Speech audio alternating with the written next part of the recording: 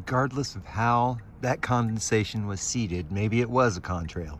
Because right now, Google's YouTube is telling you this is a contrail video. It's wanting to tell you about contrails. But look at the way everything is whipped into that shape right there in the middle. All the intersections there at the crossing.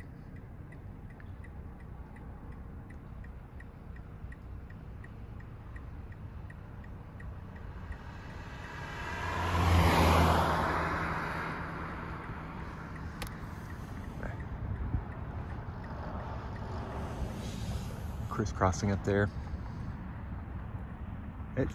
That's all filamentary, baby. Filamentary.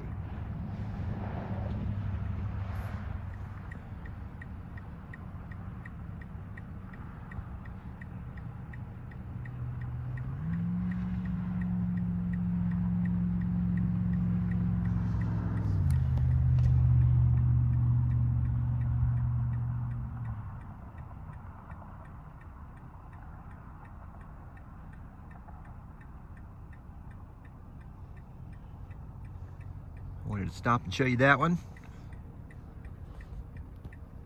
Might as well get a good close look at the rest of this impressive, very impressive sky.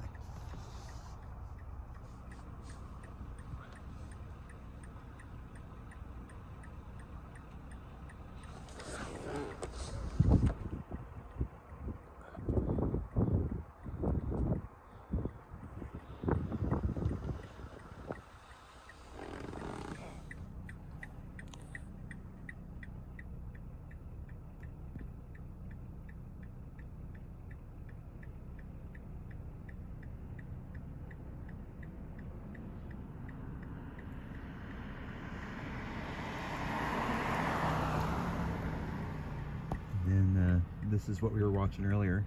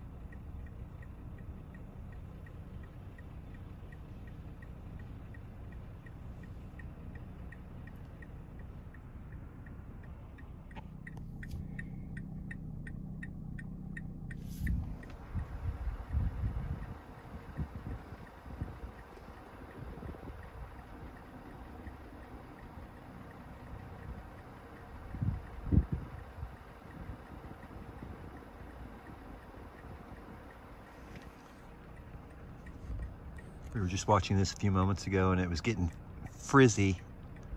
Now you can see filaments again in it. Or now there is the appearance of filaments again in it.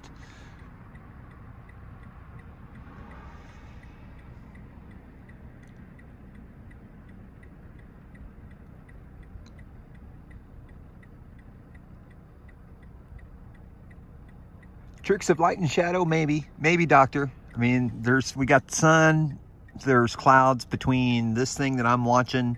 There's a higher level of clouds between the sun and it, so light reflecting off it is sometimes in shadow through the ribs of this thing over here. Yeah, but I think what we end up seeing is sort of a slice. As the sunlight moves through there, we see a slice of the filaments that are in the patterns of the condensation of the clouds. In my opinion. I don't know what there is to know. I mean, I'm just saying that we're surrounded by electricity all of the time. The entire universe is electric. None of this has much to do at all with gravity. And everything you've been taught in textbooks is wrong. Relativity is a good approximation method.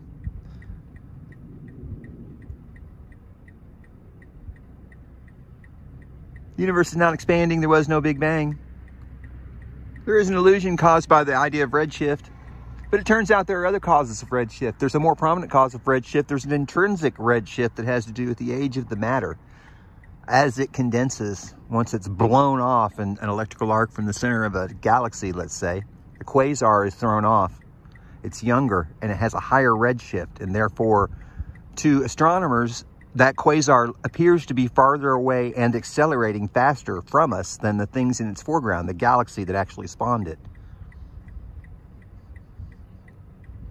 But there are many examples of these anomalous physical associations between quasars that should be billions of years farther away, billions of light years farther away from their host galaxies. You don't hear much about that. Halton Arp is a guy that was laughed out of astronomy. Oh, he studied under a guy named Hubble. You've heard of Edwin Hubble? The Hubble constant, the whole idea that the universe is expanding. Well, not even Edwin Hubble was sold on that. He wasn't sold that the idea of redshift had completely to do with Doppler. But now it's dogma. It's dogma, man. There's so much science based on redshift. The whole idea of dark matter and dark energy has to do with redshift.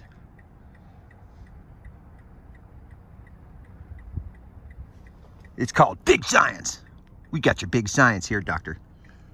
All right. We're gonna let you go. Bye.